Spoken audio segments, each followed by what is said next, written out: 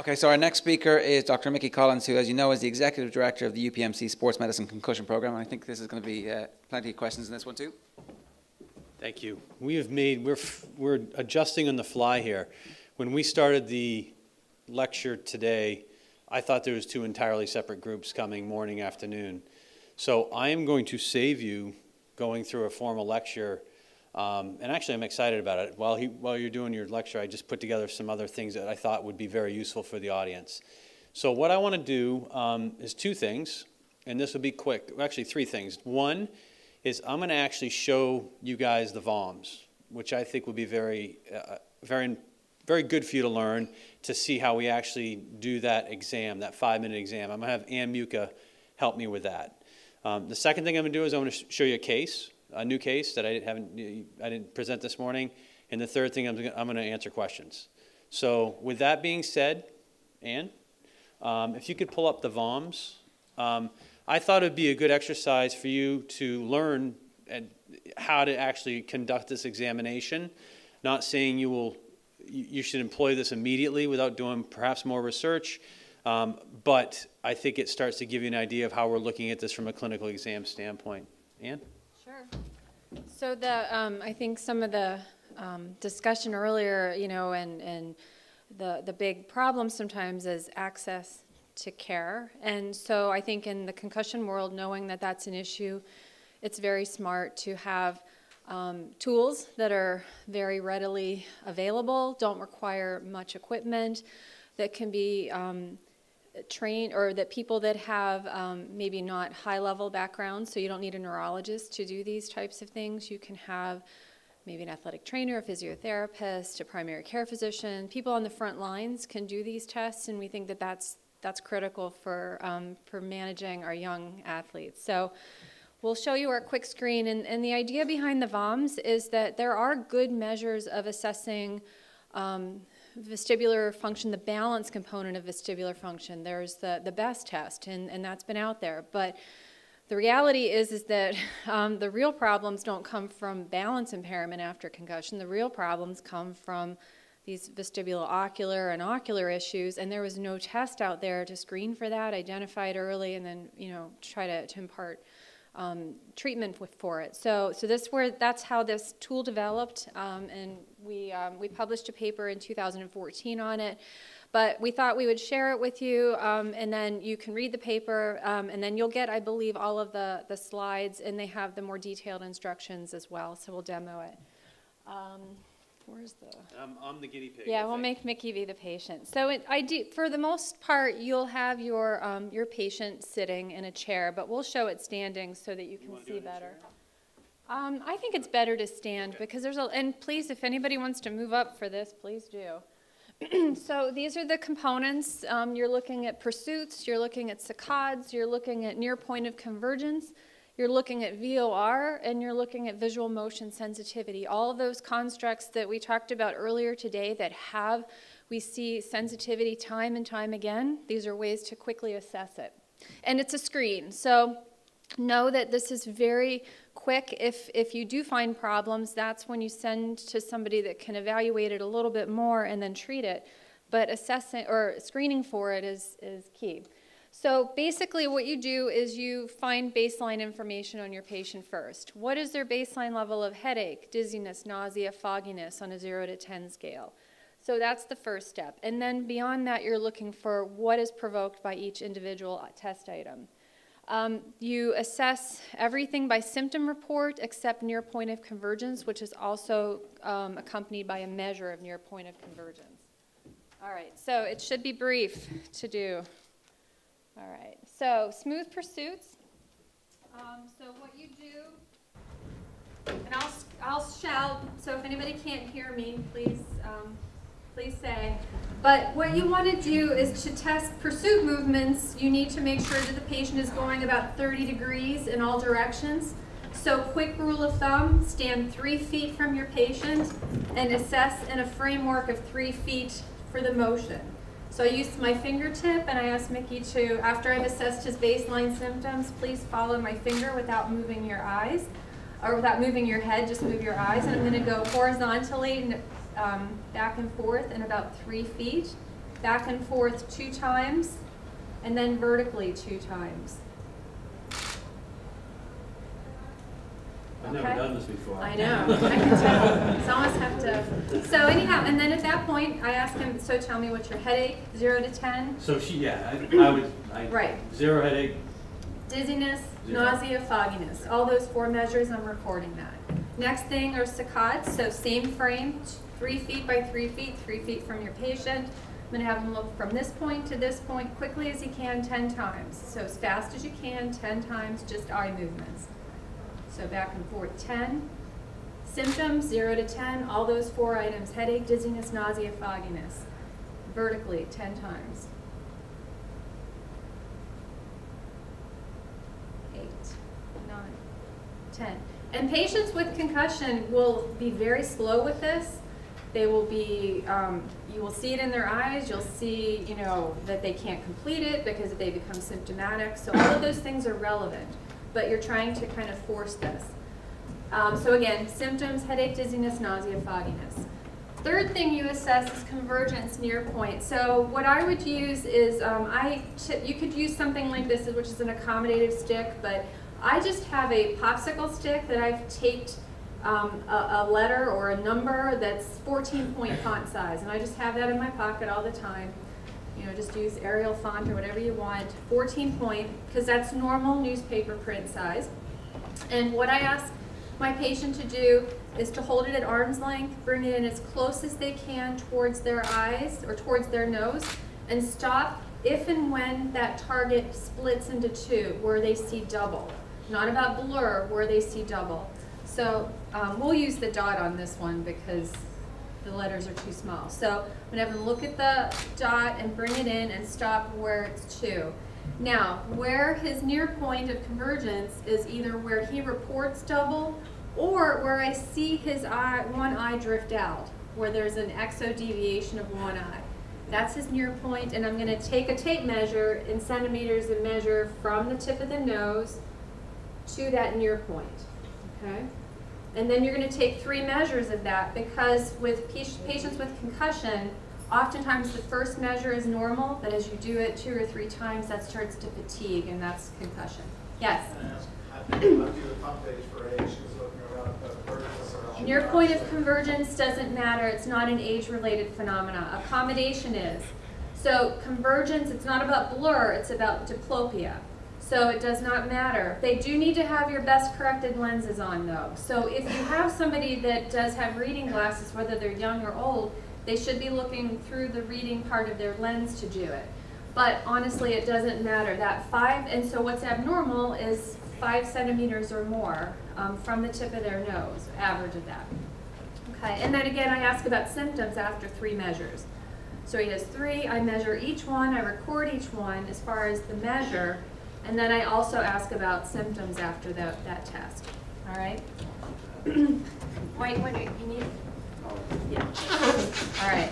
So those are the ocular items. Now we're going to look at the vestibular items. And for this, because the vestibular system is very velocity dependent, what I recommend is that you get a free app on your phone that is a metronome that will help to make sure that you're ensuring that movement is fast enough.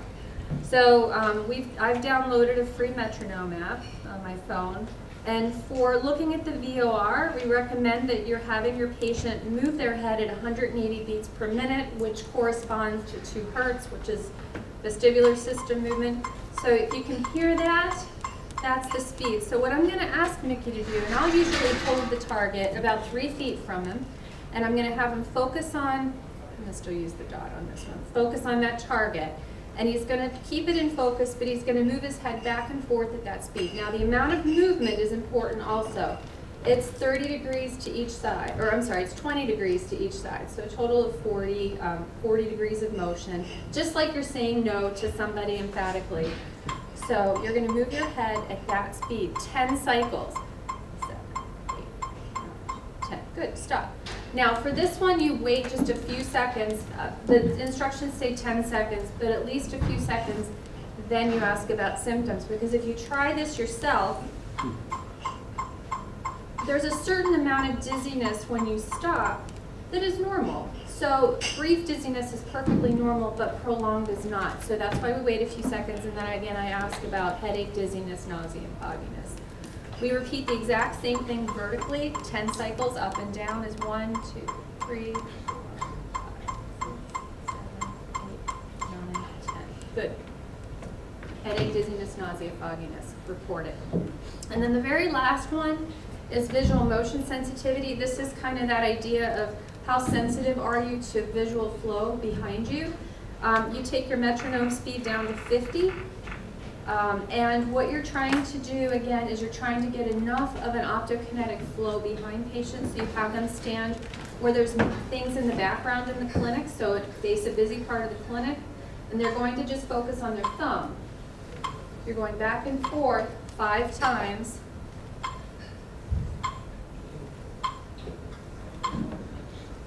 Good, and then wait. Same thing, few seconds, and then ask about, especially if the light's shining right in your eye. So then, a few seconds later, headache, dizziness, nausea, fogginess. Patients sometimes will lose their balance on this one, so be smart about whether someone's standing with something behind them or you're spotting them. But that's likely to produce the most symptoms. So all of them can be done sitting except this last one, and we usually have people stand for the very last one. So quick, so that took a few minutes and I went through every piece of it. So it's a very quick exam, unless you have a hypervigilant person. So anyhow, that's the VOMs. Let me show you an example. So these are all, this will all be in your, and what you get. So these are all the items, vertical, horizontal, VOR, visual motion sensitivity. And the way we interpret that is that if somebody is reporting more than 2 total symptoms for any item, so 2 on the 0 to 10 scale combined, it's extremely helpful. It means that there's probably an impairment in that area. Anthony can probably speak to the data about this, but this has now been done on a number of normal subjects, not just in this study, but now in other studies. But if you really are not concussed, you have no symptoms doing this test. You're almost always 0. The only exception to that are patients who have a high degree of premorbid motion sensitivity. They do report some baseline symptoms on the last 2 items, the VOR and the visual motion sensitivity. So understanding that about premorbid history is important. But in general, people who are not concussed feel nothing with this test. So it's a good measure in that a positive result's pretty positive. Also, the near point of convergence measure is extremely powerful as well. There are a subgroup of people out there, a low % in the normal population, whose near point of convergence is beyond that 5 centimeter measure. But again, that's the exception. In general, normals are well below that. And we know that in particular, what's really sensitive to concussion are the near point of convergence measure. Near point of convergence measure combined with the VOR item and the visual motion sensitivity items. Those are really telling. So if you think about, we know that this works in office after concussion, and we're hopeful, there needs to be some more study on it, but we're hopeful that it might even have some implications on field. That has to be completely looked at. This is just what I said. So normals don't have any symptoms at all. The normal population had like 0.1 symptoms on all of these items, but concussed patients report symptoms that are significantly more across all areas. This is just some of the psychometric properties of the VOMs, and again, this is what we published in our article. So it was highly correlated to symptom reports and other measures, but it was absolutely unrelated to the balance measure, which is the thing you think about, well, it's another vestibular function, but they're unrelated. So that's why you need to do both things. And it may help to also guide what clinical subtype patients are in. So this is just an example. This was a patient who had no baseline symptoms. So this is kind of a form we would use. No symptoms at baseline, no symptoms when doing the pursuit items, had 2 headache with doing the horizontal saccades for a total of 2, one in a headache for vertical saccades, only a 1 headache for near point of convergence, but the measures were 7 centimeters, 10 centimeters, and 12 centimeters for an average of 9.7. Horizontal and vertical VOR produced dizziness at a 3 and 2 level and fogginess, and visual motion sensitivity produced dizziness, nausea, and fogginess, or I'm sorry, dizziness and nausea.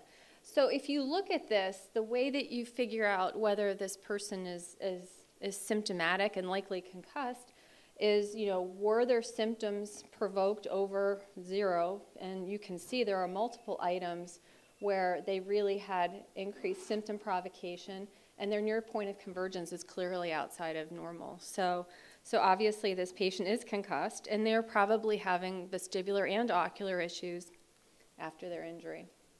So that's kind of how we use it. Do you have anything to add, Mick? No, I'll do the case now. All right, here you go. So we'll switch to the other. That was better than some stuffy lecture, I think. All right, what I would like to do now is to present to you a case, and then I can take a few questions and wrap it up. And I just put this together now, by the way. I pulled a case from like a couple years back that I had on my computer, so bear with me. But so the case I want to share with you is a college hockey player, and the interesting thing about this case is very simple. It's very straightforward. It's rare that we will have only one circle that plays a role in patient's presentation, but it happens. And in this case, it was indeed the case. And what I'm going to do is present to you a case that's more ocular in isolation than vestibular, more ocular than anxiety, et cetera, et cetera. So here's a hockey player, and I'm going to show you the hit. If you can play the video, you're going to see him get checked into the boards over here.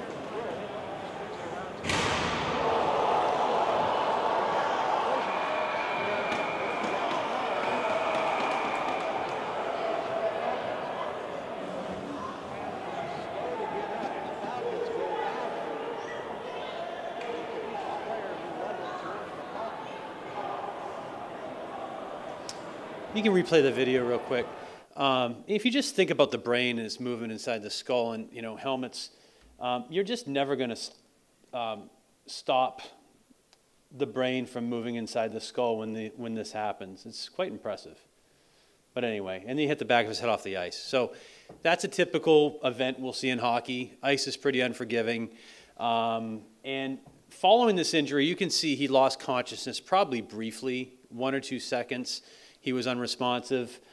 He has about a 2-hour period of amnesia, so he doesn't remember the hit.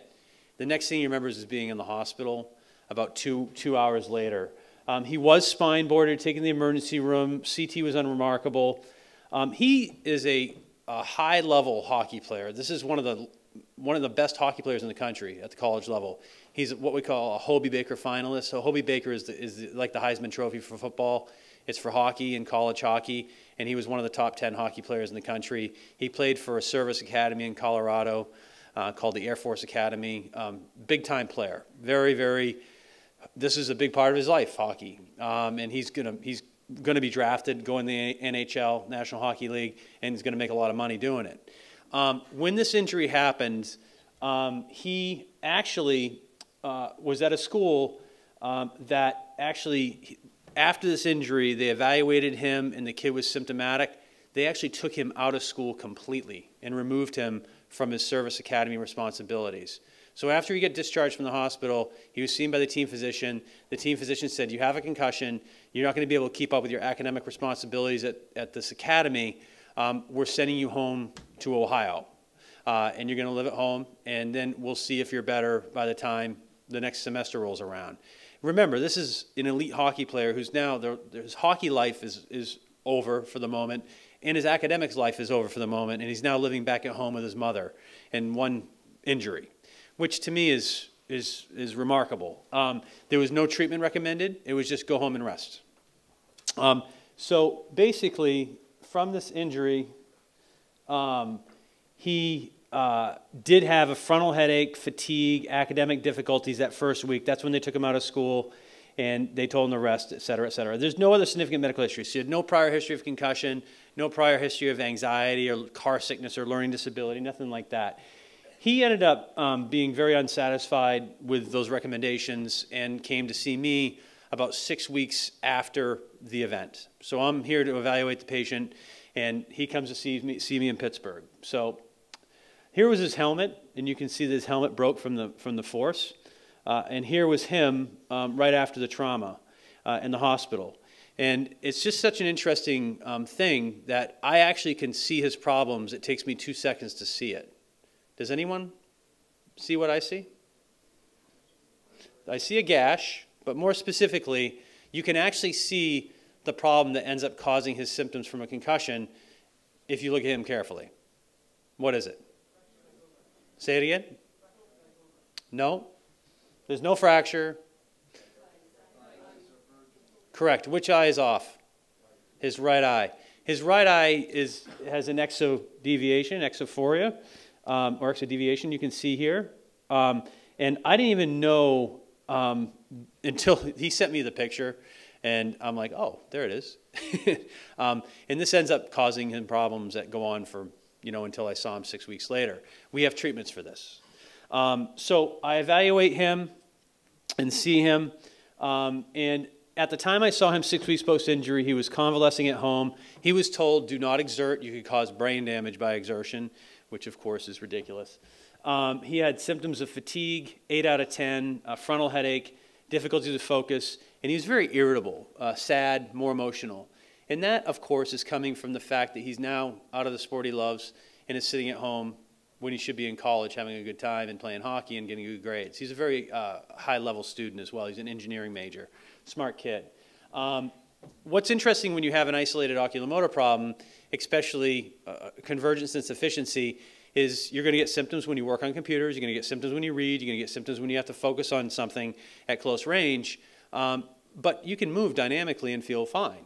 And that's what happened with him. And what we commonly see with symptoms from an isolated oculomotor problem is you get a headache behind your eyes and you feel really tired and you can't focus. This is not a hard case. It's just what's so fascinating to me is not a lot of people recognize it because we haven't been taught how to look at the injury in specific ways. His VOMs was unremarkable for any problems. I'll show you his VOMs here. Here's his VOMs. You can see that at baseline he had a 3 out of 10 headache, zeros with dizziness, nausea, and fogginess.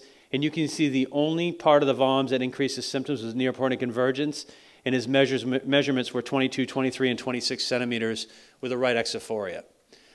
So his right eye would deviate out. As soon as you get to 22 centimeters, you can see his eye deviate out. The rest of the VOMs is completely unremarkable. So with the VOMs, I can pretty much determine, just by looking at this, that this is an oculomotor problem. We're not seeing any overt signs of vestibular dysfunction. But I want to corroborate that by using our neurocognitive testing. And on impact, when you have an isolated oculomotor problem, we will very commonly see deficits across the domains of visual memory and reaction time. We have a baseline on him, so the college did baseline testing before the season started.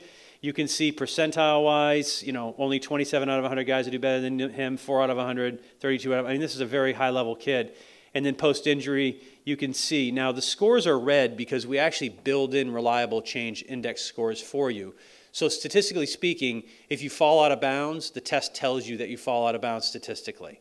And him falling out of bounds across 3 or 4 domains is very consistent with someone who's concussed. So you combine this with the VOMs, and then what we also do is we exert the patient. And we exerted him, and he had 0 symptoms whatsoever with all kinds of dynamic movements. We had him do a lot of different dynamic movements, like I showed you the football player earlier. He had 0 symptoms whatsoever by doing those dynamic movements, which tells you it's an isolated oculomotor problem. And there's nothing else going on. He's not anxious. There's not cognitive fatigue. It's not neck. It's not ocular, and it's not. I'm sorry. It's not vestibular, and it is ocular. It's not migraine either. And so it's a pretty coherent case, and I just thought I'd show it to you. So what do we do to treat this? Well, we actually have a formal therapy called vision therapy, where we can retrain the oculomotor system, much like we could retrain a vestibular system, by teaching the eyes how to work together again. And there's programs available through optometry, there's a program in particular called the HTS program that actually retrains the visual system as a software program. So we had him see our neuro-optometrist, who's part of our program. He was prescribed the HTS program. We told him he could work out as hard as he wanted to work out. I actually wanted him back on the ice. I just didn't want him to have any additional trauma, no contact. But I said, look, your prognosis, and when you have this level of oculomotor dysfunction, it takes about 10 weeks to treat. This is one that takes a little longer than others. So I told him, look, you're going to do this home therapy program. I want to see you back at some point, make sure it's moving in the right direction. I want you to work out. I want you to be social. I want you to do pretty much anything you want to do except don't get hit in the head. And then I'll see you back and we'll see how you're doing to make sure it's working. So he did that, went home and did his therapies. And I saw him back approximately, here's after I saw him back, I think like 6 weeks after he started treatment. And this is back 2013 when we actually didn't have that stick I showed you. We actually used a pen. Don't do that. The stick's better. But I'm going to show you the video here. Can you play the video? So he's now at about 8 centimeters. Watch his right eye. Right there. You can see it start to go. Okay, keep looking at it. And you measure from the tip of his nose to that point. See his right eye deviate? You can see it very clearly if you're evaluating a patient face-to-face. His right eye deviated, but now his right eye is deviating at 8 centimeters rather than 23 centimeters. His symptoms are improving. He's working out. His mood's better. He's feeling really well. I end up seeing him back in June, which was 9 months post-injury. The only reason I didn't see him earlier was because he was normal, but there was no return to hockey until I saw him back. So I saw him back in June. He had to fly all the way from Colorado. I see him back on June 20th, 2014. He finished vestibular therapy, or vision therapy. It was at 4 centimeters. Here's his neurocognitive data. The second time I saw him, reaction time is very consistently correlates with oculomotor dysfunction, and you can see that the one score that was off of baseline the second time I saw him, and the third time I saw him, his data is completely back to where it should be, and his VOMS was normal. And here's a little short video, kind of, it's like a 50-second video, him talking about the experience and the treatment. If you can play that. When I first saw you, what were the things, how did our approach, what about the approach was effective in terms of getting through this? Just knowing like exactly what was wrong and like having a set thing of what to do rather than just just sit in a room and like wait for it to go away. That doesn't help anyone, does it? No. That was one of the biggest things is just like when you're just sitting there waiting and nothing's getting better, and then you just feel like when is this going to change? And then when you see even just like a little bit of progress, it helps out a lot. And what therapy was the most beneficial to your recovery? Definitely the vision therapy. How long into that did you start feeling like, oh, medical man, this is working? Like probably a couple of weeks into it, and then I wasn't getting the headaches as much. And I mean, that says a lot. If we have treatments, here's what you got, here's a treatment we're going to do, you're going to get better. This kid went back to play. He's an All-American hockey player. He's going to get drafted in the NHL. His career, he's had no problems since this, no issues with concussion. He's playing at a high level again. He's back to where he wants to be. And that's what this is all about. Treat the problem.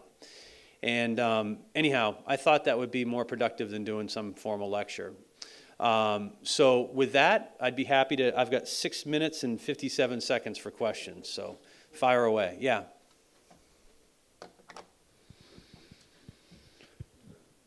Mike, thank you very much for that. I want to come back to a question I asked you just before lunch, and you may not have picked up on it correctly. I had a query. In Ireland, a lot of sports bodies have a minimum standing down period of 14 days for those under 14 where you don't have baseline neuropsych testing, and then a graduate return to play program. My query was asking, was that appropriate, or could people come back to play earlier? I believe that 14-day thing is completely grabbed out of thin air. I feel it's something that needs to be managed individually.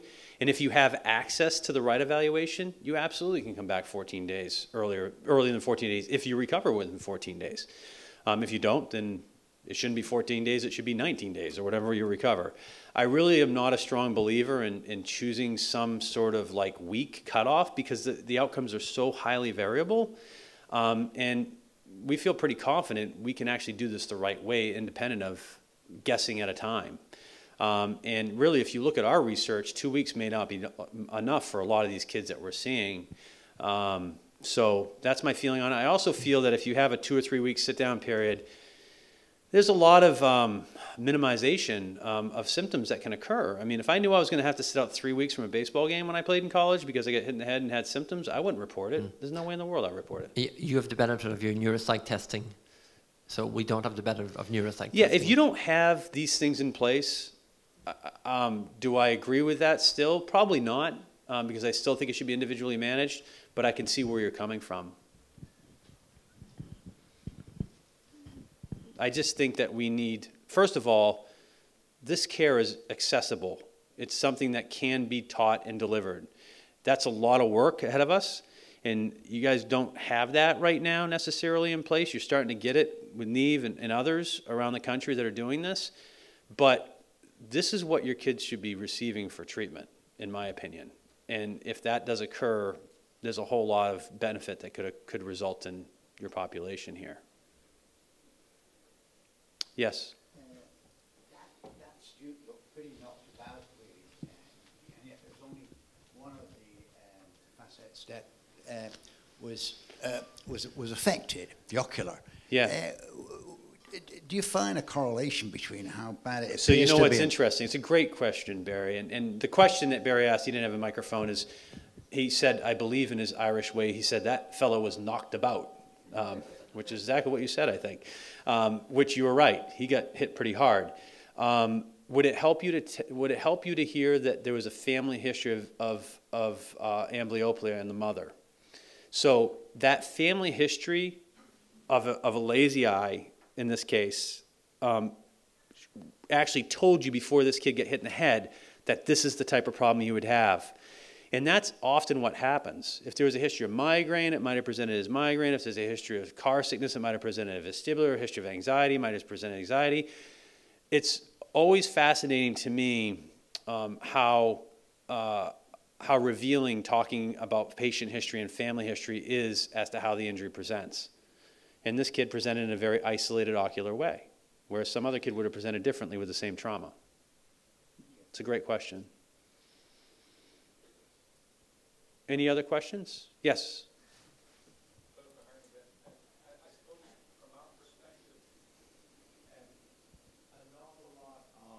You've obviously got a huge backup there, but you certainly don't see 3.5 million patients a year, and I suspect, sorry, you don't see 3.5 million patients a year through your unit.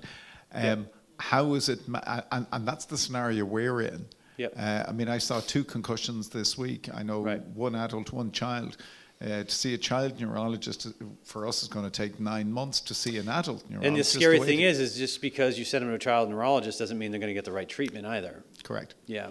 And it's 2 years for an adult. So I suppose what we're, in a sense, looking for is there a Band-Aid way of trying to deal with this, and certainly breaking it down into individual components. It might actually be easier if we knew it was an ocular, and certainly seeing the VOMs is incredibly helpful.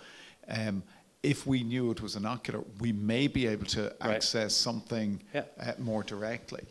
Yeah, I mean, your point exactly. And to sit up here and to assume that you guys have the ergonomics and the ability to get patients in to be treated by a clinic like this, it's preposterous. It's not going to happen. I understand that. But today's a really good day because now we're starting to talk about the injury in very specific ways. And hopefully next time you see a kid, you look at some of these things. And that's what it's all about. I do believe that we could potentially get to a point here with the right collaboration of creating a center of excellence where kids could get that treatment. And hopefully that's going to occur. But today's has been a phenomenal step, at least in educating you all in terms of how to look at this injury. It's not built in a day. There's no way we can accomplish that sitting here today, but that should be a goal in the future, immediate future. Yes? Sorry, it's more of a comment than a question that I'd like to thank you for a hugely educational, one of the best meetings I've been at in a long time, but going on to the point of we do get frustrated in relation to referring on to neurologists, be it a child neurologist or whatever. And I'd like to agree with that fact that I don't think that is the answer either. I think the answer is actually within the room of everybody who's here to agree with that. be educated and to upskill and to recognise this ourselves. And whoever wants to be the point of referral, then that the answer is amongst us, everybody that attended the meeting. Yeah, thank you for those comments, because I agree with you. I think the answer is sitting right here, because you probably know 10 times more than a pediatric, not Neve, but a pediatric neurologist that quite frankly has not been trained on concussion. Do you have training for concussion in your curriculum, Neve? Exactly. So the point is that you sitting here saying you're not going to be able to get a pediatric neurologist for 6 months. Well, I'm not so sure you need one, because it's not going to be very helpful the great majority of the time. There's a lot of work to be done here. We need the international consensus statements to pick up their game. We need people to be open to reading the literature, and we have a lot more teaching to do. This is one thing I've learned in doing this for 16 years and longer, is that it's a big world out there, and there's a lot to learn, and we keep learning every day. But that's also exciting, because it's an area of medicine where there's so much that needs to be done, which is kind of cool. But your points, and I just want to point out that here's a gentleman that's in the western part of the country that has taken it upon himself to create a baseline testing program and is educating kids at that baseline program and starting to implement some of these treatments, if I'm not mistaken. That's the plan, and he's working hard at it. And that's what you guys should be doing as well, hopefully. Yes? I come from completely the other end of the spectrum. My 14-year-old son received a head trauma in April, and as a result of it we had tremendous difficulty in finding anything that pertained to anything that would work for him outside of the 23-day cutoff that was suggested for him. Yeah. And as a result of it, we went searching on the internet as to what happens in the States. And there was a consistency with coming up with a therapy called bone therapy, B-O-W-E-N, which assists in decompressing the back of the neck and shoulders to allow spinal fluids to flow more freely into the head.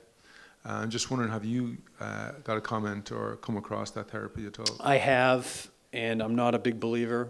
And we're talking about a surgical procedure that has very little theoretical underpinning, and something I would very significantly caution you towards, given the lack of empirical evidence to support it. A lot of people are looking at things that are off the beaten path with this injury. If it truly is concussion, I can tell you that an evaluation can get to the right source of where the signal's coming from and get your child better. It's unfortunate that there's not better information out there for people. You're welcome. Yes? Sorry, can I ask, what did the MRI scan show? Normal. Normal MRI? 100%, and functional MRI. And, you know, we cannot determine concussion on fMRI, PET, MEG, MRI, CT. There's no neurodiagnostic modality that's ready for prime time to say there's concussion. We've done work on fMRI, we've published papers on it. We don't use it clinically because it doesn't tell us anything. And anyone that states otherwise, it's not scientifically validated at this point for concussion. But isn't an MRI scan essential to make sure there's nothing else going on? 100% yes, and thank you for pointing that out. An MRI is important. Now, would I do an MRI in this kid? No, because it's something we see all the time and it's very consistent, and I don't necessarily feel we need an MRI in this case because we're so comfortable with it. But yeah, an MRI is going to rule out a bleed, fracture, a space-occupying lesion, other interparenchymal problem that can cause the issues that are independent of concussion. So oftentimes you need those to rule that out, but you don't need it to help you with concussion. In terms of CTE, which I suppose is the thing that really has launched concussion onto the public forum, and obviously as an American football team background, you would have big concerns about that area. Is there an issue regarding repeated concussions? I know you believe your treatments will hopefully decrease the chance of repeated concussions. but there's loads of GA players out there that have had repeated concussions. Is there an issue at which time we need to be considering, should that player be stepping out for longer? Should they be considering their career? Yeah, you bring up very good points, some of which, frankly, are not answerable. There's a lot of research we need to do. We see a lot of people with chronic problems with concussion. The great majority of the time, we can identify a problem with these systems that we're looking at and actually treat the problem and get the patient better. So we see patients chronically, years out from injury, where these treatments are still effective. A lot of time we see chronic anxiety or other things that can be treated. So my first answer to your question is make sure those patients get the right evaluation, because there's things that can help them. As it relates to CTE, no one in the world could answer that question as to whether that provides a substrate of concern for that problem. The research just doesn't exist. And when you watch it in Hollywood and it makes it sound like it definitely exists, I would take issue with that, because the science is very weak, and we need a lot more prospective, really well done research to better understand the construct we call CTE. I'll leave it at that. Any other questions? Yes.